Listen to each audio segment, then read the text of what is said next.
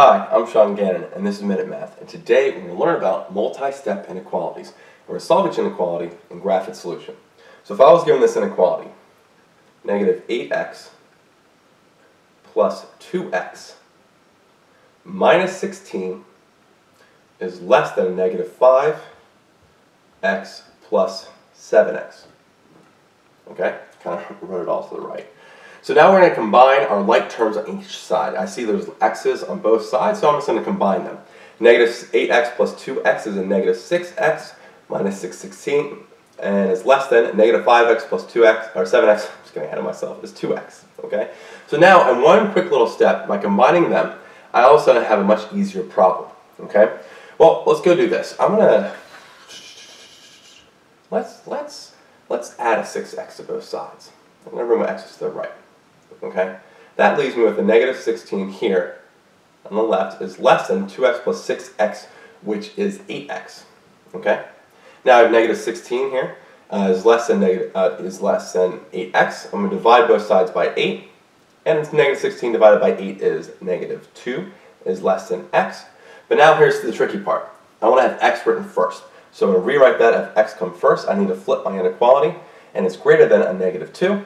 These two answers are very similar in the sense that they mean the same thing, essentially. Negative 2 being less than x is the same thing as 2x is greater than negative 2, but this is written differently and having x come first. So now I can graph this. Let's go, I can probably fit it underneath, that's fine. So let's go by 2, 0, negative 2, negative 4, positive 2, positive 4, and let's go positive 6, fine. So we said x is greater than a negative 2. So I have an open circle at negative 2 because it's not equal to negative 2. It's just greater than. So I have an open circle at negative 2.